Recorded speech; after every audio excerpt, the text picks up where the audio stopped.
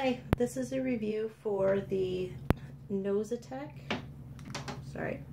the Noza Tec Ionic heating brush for hair straightening, and I had to actually read the directions on this because there are two buttons. There is an on and off button, and then there's a button down here that you see lit blue, and that's the Ionic button.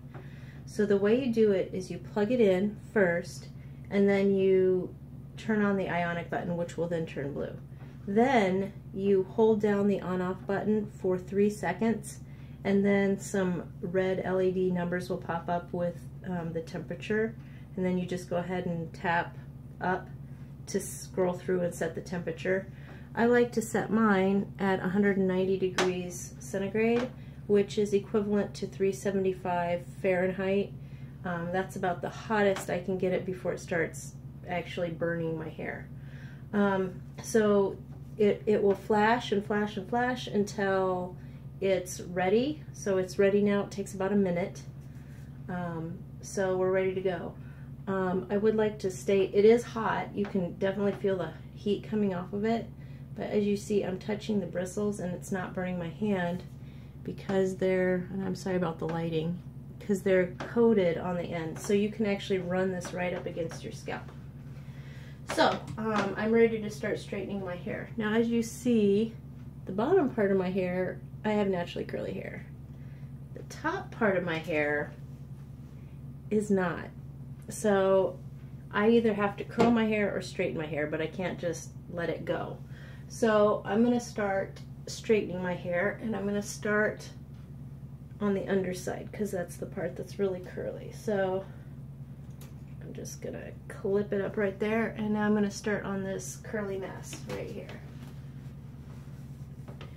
I should note that it says you can use just the Ionic part for taking out frizziness, which if you have curly hair or fine hair, you know that it can get kind of frizzy.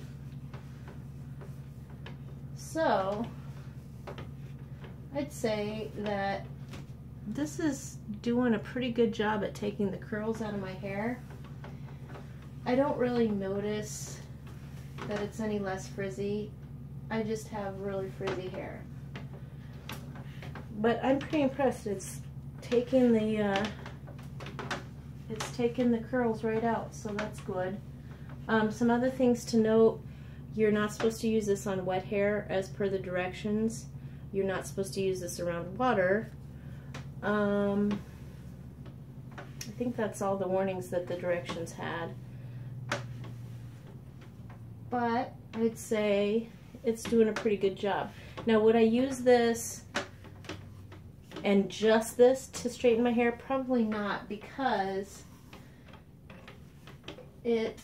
I can't seem to get the ends to be straight. Either the ends will curl in or out depending on how you do it. So, but this does seem to be speedier than my flat iron. So I think how I might use this is I will use this first, go over my whole hair with it, and then finish up with my flat iron just to touch up. But pretty speedy. I'm pretty impressed.